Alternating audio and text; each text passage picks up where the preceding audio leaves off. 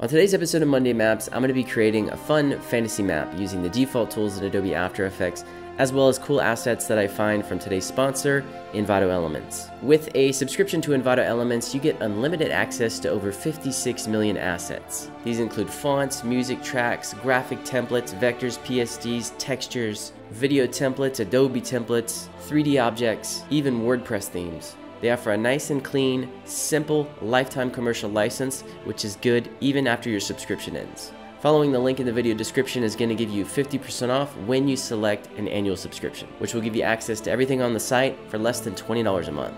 Seriously, go check it out.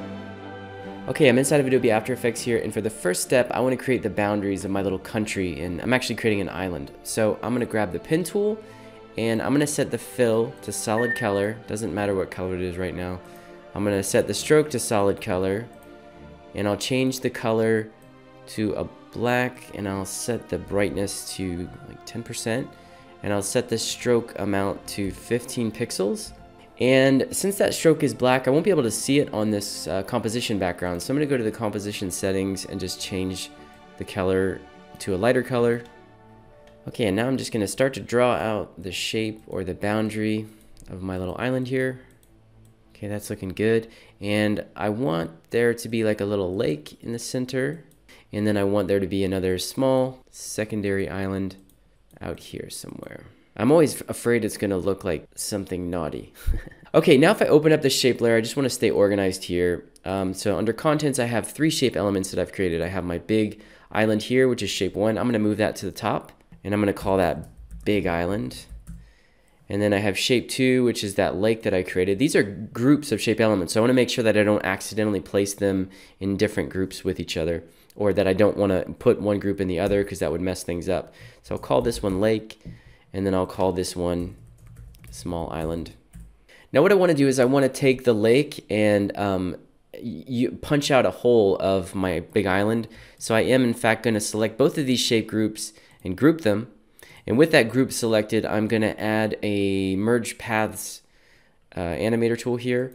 And then I'm going to go to the Merge Paths mode and just subtract. And I need to make sure that the big island group is above the lake. Otherwise, it's not going to work properly. See, if I bring the lake over top here, it just gets all wonky. So be careful with your shape groups. They can get a little weird. Okay, so now you can see I've got these general shapes. It looks terrible, so I need to start to make it look a little bit better. So the first thing I'm going to do is I'm going to kind of make the edges, the boundary look a little bit more dynamic. I'm going to grab contents here, go to Add, Wiggle Paths. Now Wiggle Paths is an actual animator that if you look at the parameters here, it has a wiggle rate per second. I'm going to set that to 0. I want it to be static. And then I can go through here and just make adjustments to this until I get a look that I like. Right now it's a little too wiggly. So I'm going to bring up the size, something like 25. I'll bring down the detail. It's too detailed. So I'm going to bring that down to 3. Starting to look a little better, but the points are set to corner. I'm going to bring that down to smooth. And now we're getting somewhere that looks quite a bit better, actually pretty close now. One weird thing about wiggle paths that I found out recently, it's a very wonky animator. If you duplicate a shape element that has a wiggle paths, it automatically changes the wiggle. So let me show you what I'm talking about. If I just grab this layer and I duplicate it a bunch of times, check out the path. It's starting to get all crazy, and that's because every time I duplicate it, it changes. It's like the random seed is being adjusted. So if you open this up and go back to the wiggle paths, there's an actual random seed parameter. If you set that to anything but 0, it'll be fine. Then you can come over here and you can duplicate it a bunch of times, and that path is going to stay locked. So that's very important if we're creating the borders of this. It's not very important because it's a fantasy map. But if I were creating a map that was important, I would want to make sure that these borders I create need to stay in place. For this next step, I'm going to actually duplicate this to create coastlines. So first, let me just name this, and we're going to call this Boone Island. I know, very creative, right? But we're going to call it Boone Island in French, so île de Boone. I'm going to duplicate this now, and I'll rename this coastline. And I'm going to turn off the fill of this one, so we just have the stroke. And now I'm going to go back down to contents, add another animator, and you see I'm selecting contents. It's very important where you select when you're adding new animators because things can get crazy and confusing really fast, FYI. So I'm going to add a, what am I going to add? I'm going to add an offset paths. And what this is going to do, this is going to allow me to, boop, add a cool little coastline border. Oh, so cool. Oh, I love it. Now I just want to bring down the width of this, 10. And now I got a cool little coastline there. Check that out. And if I duplicate it again, I'll still have this offset. I can offset it again. Okay, I've got coastline 2. I'm going to bring this one down to like 7 and maybe like 1 more. Offset the paths of this one and bring this down to 4. So now we've got this kind of cool looking coastline. Very, very cool. I think I'm going to do a whole tutorial on like creating different looking coastlines, how the ocean is visualized, because this is very, very cool. And you can get these to intersect. You can animate them. Check out that tutorial on the way at some point in the future. Okay, so I've got the coastline. And now I want to start to really roughen up the edges even more. But before I do that, I want to find a background texture, because when I start roughening up the edges, I want to make sure that the composite is looking good as I go through the process. So I'm going to go find a texture at Envato Elements. First, I'm going to go to graphics here so I can filter by graphics, and then I'm going to search for old paper, and right here, old and vintage isolated paper. And one way to stay organized, if you're going through and you're collecting a bunch of assets on Envato, because they're all, once you have a subscription, you can download unlimited elements. So I find myself downloading a bunch of stuff and then trying different stuff out. So I like to use these collections. You can add this to a collection. I have a collection called Fantasy Map. And then when you go and look at your collections here, you can see everything nice and neat and organized. So I'm going to download the vintage paper and bring them into my project here. And then I'm going to go grab one of these. Let's grab vintage paper 3. I'll right click on it, transform, and fit to comp width. Then I'm going to lock that off. Okay, so now I've got this texture here. So one way right away that I can blend this in is I can set this to multiply our island. And that's going to bring some of that texture through. Darken it up a little bit. Now I want to focus on these corners, because there are these edges, because they're just looking way too sharp, way too digital. So for that, I'm going to grab this and we'll focus on this inner border first. So let's just turn off the coastlines actually. And we'll turn off path visibility.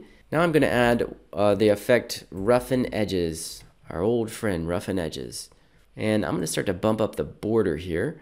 And all I'm trying to do is create like a border or a stroke that has like variable width. So it's not all the same width. And it's important that I have the resolution set to full here. I want this to give off like everything I'm trying to achieve here is like hand drawn or hand created. So obviously it doesn't look hand drawn when that stroke is a perfect width all the way around. So it's already looking much better. If I turn off roughen edges, that's before, that's after. I can bump it up, quite a bit more to really lose some of the stroke. I can change the scale here. There's just a bunch of different stuff that you can do. And there's even different types of edges. So I can switch this to rough and color, and it's going to give me this little color here. Very, very nice. I can change that color with the color picker. Okay, now I'm going to go ahead and do the same thing to the coastline. So I'll copy roughen edges and then paste it on the coastline. And you'll notice right away I lose the coastline. That's because the border is just way too thick for that one. So I'm going to start to pull it back. And there we go, right away. That one's looking better. I'm just going to go with that. Otherwise, this is going to be a 5-hour tutorial if I waste all my time on coastlines. And for the last one. And what's really cool about these roughen edges is that you can animate those suckers and make it look like, I can animate the amount of the offset path and then have those fade away to create a really good looking water animation, really subtle, nice looking animation. So now that that's all roughened in, I could go ahead and select all this, Control-Shift-C to pre-compose it, and we'll call it Island. And then you see right away we lose that blend mode. So what I can do is I can collapse the transformations to make sure that all stays nice and good. Then I can scale it down a little, move it around. And one other thing you notice that gets wonky, After Effects is just wonky donkey. As I scale it down, it messes up that wiggle path. So let me undo that. I'm going to turn off collapse transformations, and then I'm just going to do the blend mode here with my comp. And now if I scale it down, those wiggle paths should stay intact. There we go. Oh boy, After Effects is complicated. Okay, I called it Island, but it's île de Boone.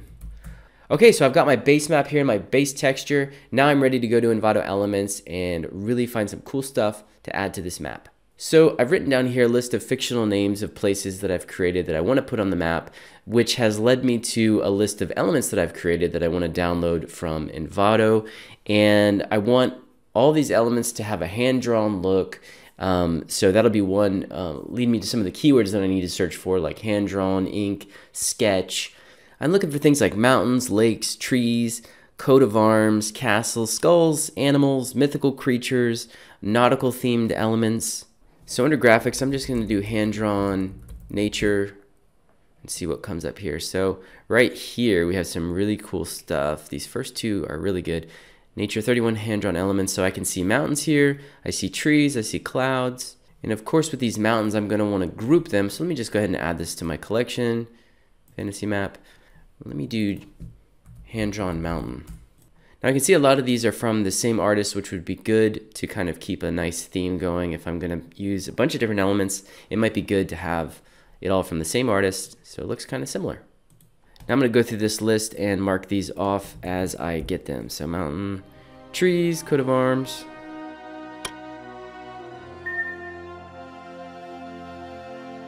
And I'm going to get a font that looks good here. So I'm just going to search for maybe fantasy. This one's looking good. Ooh, very nice. Okay, I'm going to add that to my collection. So these graphics come kind of differently. A lot of them come as EPS or Adobe Illustrator files. Some of them, they have PNGs that you can just drag and drop in. But I'm going to be working with a tool called Overlord, which allows you to work easily with vector files. Inside of Illustrator, you can essentially select something and bring it straight over into After Effects. So that's a great way to work. If you want to check out that plugin or that extension, follow my link in the video description. It's really great. The first thing I think I should do is probably add some labels here, and then I can start to add some of the elements to these locations. And I've got the Mythshire, the new font here. So let me go ahead and name the map. Let's give it a proper name up here and place this. And I want to do the same thing to this text. It already looks good, but I'm going to go ahead and roughen the edges for this. So it'll make it blend in a little bit better. And I'm going to use that roughen color. Ooh, and then right away you can see it already looks pretty darn good. Now let's see, right in the middle here, we're going to have my castle. So I'll call it Chateau Boone. Just do a quick little overlay. And then I'm going to duplicate it. Let's go over here. And this will be the island of the mother-in-law, île de la belle-mère. Ooh. And you know, to make this pop a little more, you can just duplicate it when it has that overlay on it. Right here, we'll have the Bay of Baguettes. The Forgotten Forest. This will be the land of the ex-boyfriend. Very annoying place. Magic Mountains. So original. Let's see if I can go ahead and pre-comb these text elements. Alright, now we can start to place some of these elements. So, okay, let's focus on the île de la belle-mère. Ooh, scary place. This is where you go and a woman lives here that just talks to you and never stops talking until you die. I think this is perfect for the skull. Da, na, na, na, na, na, na. Let's try an overlay blend. That's looking pretty good. Okay, so this is the hand-drawn mountains, trees. Let's go back here and see if they have hand-drawn mountain trees. Okay, so they do have PNGs of these. I'm not too clear on whether it's like faster for After Effects to handle a PNG with transparency, or if I should use Overlord to send something from Illustrator to After Effects. If you happen to know the answer, let me know. Because when I grab something like this and you zoom in and you look at all of the actual vertices, it's crazy. And I imagine the computing for that is going to be a lot. So if I just grab these instead, it might be easier. So let me just grab this PNG, drag it and drop it over here. So this will be the Forgotten Forest. So bring this over here, something like right here, overlay.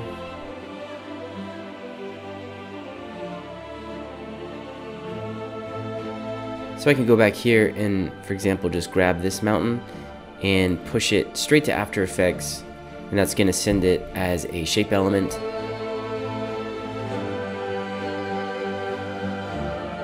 And with these, it's pretty easy if you want to, the mountains still look good even if you kind of squish them and rescale them like that, vertically and horizontally. Still look, still hold up. Okay, so now I've got this one. Got it as a PNG. I can bring it straight into my graphics folder. And I don't know if this one's gonna work. I might have to do quite a bit here. So this will be Chateau Boone. This is my castle right on the lake. Oh yeah. So obviously this isn't fitting in with the theme here. So I could go in and let's maybe add a tint to it.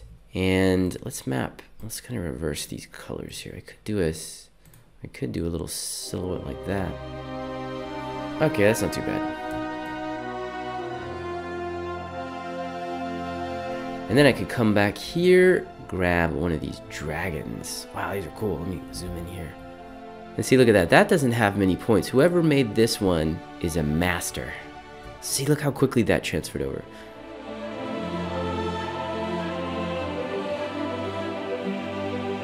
Okay, so over here in the land of the ex-boyfriend, let's say that many of the queen's ex-boyfriends are coming over on ship to visit her. You know how it goes. So let's say they're all coming over by ship. So we got this ship here. Whoa, that's way too big. Here come these ex-boyfriend pirates. And then there's another ship here. Nighty-night ex-boyfriend.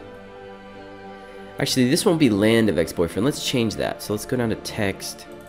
And let's just call this port ex-boyfriend. Okay, I'm gonna jump in and add a bunch more elements, and then I will come back.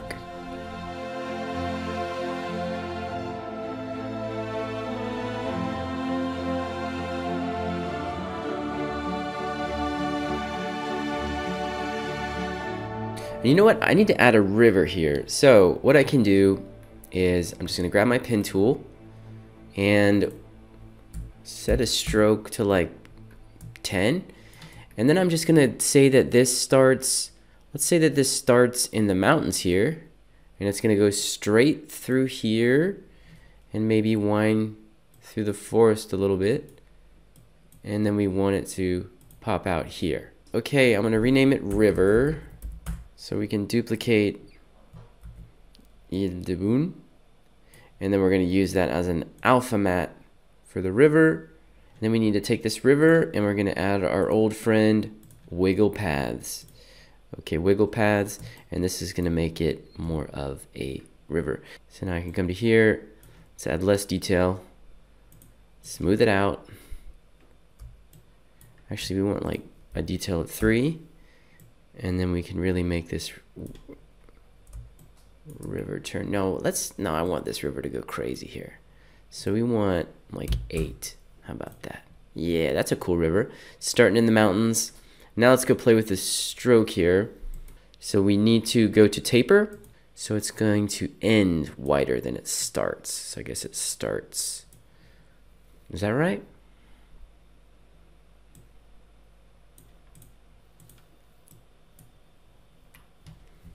And now we're going to take these two and we definitely want to put them, we definitely want the river to be underneath everything, including the text elements. Now look at that. You see how our river's freaking out? That is once again having to do with that wiggle paths, and it's the random seed that keeps getting hit. So if I set it to anything but 0, it's gonna fix it, I think.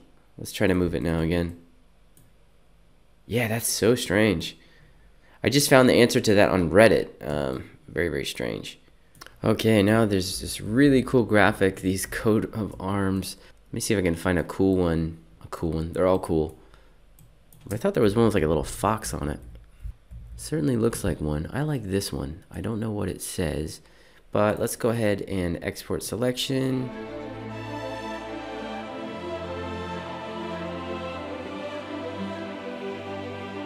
Now I really need to try to wrap things up here because I could just keep modifying and modifying this map to my heart's content, but I'm gonna try to finish things up here. So I'm gonna grab all of these elements here and I'm gonna pre-comp them, make sure I collapse transformations there. Now I'm going to scale it down ever so slightly so I can add a border. So I'm going to grab the rectangle tool, set the stroke to something like 22, and then I'm just going to double click, and that's going to add this border here. And all I need to do is scale it down a little bit. So now I got this cool little border on my map. I'll call this border, and I'm going to add a roughen edges, or maybe something like 18. I'm going to set the blend mode to overlay. Okay, that's looking pretty cool. And I don't know why, but this text here is sticking out a little too much for me. So I'm going to jump back down here into the pre-comp and into the text elements. I'm going to look down here, and it looks like the blending mode is set to multiply. I'm going to switch that to overlay, and then just to make that pop, I'm going to duplicate it. And if we go back here, okay, that's looking a little bit better. Okay, so I found this vintage charts graphic here, some really cool elements. I'm going to grab some of those from my project, and I'm going to go over here, and this project is really a mess, but I don't feel like cleaning it up right now, so that's that. I'm going to go over and grab this one really cool chart. I am going to scale this thing up, and I got this nice space down here in the bottom left corner, so let's move that right to here. Scale it up to something like this, and I'm going to switch the blend mode to overlay, bring it right down here, and now to better blend this in, I'm going to duplicate our main pre-comp here, bring it above the chart, the nautical chart. Let's call this nautical chart. And then I'm going to set this to an alpha matte so that I'm going to set this to an alpha inverted matte so it doesn't go over our island. Maybe bring the opacity 45. And I'm going to need to move that little boat there. And then maybe even add a little bit of a blur, just ever so slightly, so it doesn't draw too much attention away from our map. And now I'm going to add, let me add an adjustment layer on top, and this will be for a vignette as well as some noise. So let's add CC vignette, and the default settings are kind of okay. And I'm going to add some noise, and we'll set the noise to 10%. Okay, looking pretty cool. One of the last things I want to do is add some more texture to the top. And I think some watercolor textures would be great. So let me take a look here. This is looking pretty cool. So I'm just going to drop this on the top. So I'll download these. Okay, I'm going to grab a really dark one, and I'm just going to drop it on top of everything except for the vignette and noise. And now what I'm going to do is I'm going to add a tint because I want it to be like proper grayscale. And then I'm going to set the blend mode to what? What am I going to set the blend mode to? Let's try soft light. Ooh, that's looking pretty cool, but I just need to bring the opacity down now, and that definitely gives it a little bit more of a cool look. Let's do a quick before and after with this watercolor texture, and I'm going to actually rename this watercolor texture. So after, before, after, before, after. I can make that pretty strong if I want. Okay, for the last two steps, I'm going to animate just a few of these elements. Nothing too crazy. I just want to animate this coastline. If I had a lot of time, I could really come in here and like use the puppet pin tool to animate the wings of this dragon, have it flying around, maybe have some fire going on. I could maybe have these trees swaying. There's a bunch of little subtle stuff I could do. I could animate these ships, of course. And then once I've got the animations done, I'm going to add some music. Alright, first I'll animate this coastline. I'm going to dive down into this pre-comp here, and I'm going to turn off 2 of the coastline layers here. So let's just forget about these altogether, and let's focus on just the one, and then we can duplicate it. So for this coastline, I'm going to animate 2 parameters. So over the course of 2 seconds, I want to do the border of the roughened edges as well as the offset path amount. So add a keyframe here. Now this is the endpoint, 2 seconds, so I'm going to bring this way out like 250. Okay, so this will be our ending point, and I want the border to fade out. So you can see as I bring this border up, it kind of fades away. So let's bring it to like 35 so it goes all the way out. Okay, so we have our 2 keyframes here. Now we'll go back to the beginning. We can have it start at 8 and offset of 0. So let's see what this does here. Okay, so it's fading out way too fast, so I need to go to like 1.5 seconds here and change the roughen edges to like 13. And then it'll fade out real quick. And then I can add a quick little curves on this so it shoots out faster and then fades out. Now another thing that's kind of annoying me that I don't really like the look of is that the way these are intersecting with each other. I want these to merge. So that's simple enough. I'm going to open up the contents here, and with contents selected, I'm going to go to add merge paths, and that will automatically merge those, and now you can see that's the deal. So that's because that's set to add. Okay, now if I hit U, you can see this is a 2-second animation, and I want to simply loop these. So I'll alt-click on Amount and type up loop, loop out, and then I'll just copy this, alt-click, and paste on here. So now these will both loop out endlessly. Okay, so that's looping out. Looks pretty cool, but I want there to be more. So I'm going to have this kind of stagger. So I'll duplicate it twice. I want one to already, so that this loops, I'll have one start off screen. So I'll go to the halfway point here, which is 1 second. I'm going to trim one down like this and then push it to the beginning here. So it'll start like this. So now if we look at the keyframes of all of them here, you can see that this one's already started halfway through. This one starts here at the playhead, and then this one starts at the end of this one. Actually, do I need to do it like that? I think that's the right way. And then we can see our final map animation. Okay, it looks good, but the coastline is animating out just a little too far, so I'm gonna pull that back just a little bit, and then here is the final. Okay, so there you have it. There's my fantasy map. I know there's not much animation here, but I'm almost at the 30-minute mark, so I figured we're running a little long, and I should probably just create a second tutorial where I go into the animation and I really go in and animate some of these individual elements to help bring this map animation to life. Nevertheless, this is still a cool little animation. I like these subtle looks where you don't have a bunch of movement. You can just animate 1 or 2 elements and really, bring the map to life. So keep an eye out for that next month. If you haven't already subscribed and hit the notification bell, be sure to do that, and then you'll be notified. And let me know what you thought of the tutorial down in the comment section. If you have any tips and tricks on how to texture objects, I feel like my skill set when it comes to texturing is still pretty lacking. So let me know if you have any tips, like what blend modes you like or how you texture objects. That would be very cool. And don't forget to go check out Envato Elements. You saw how many cool assets there are available on the site, so check out the link down in the video description.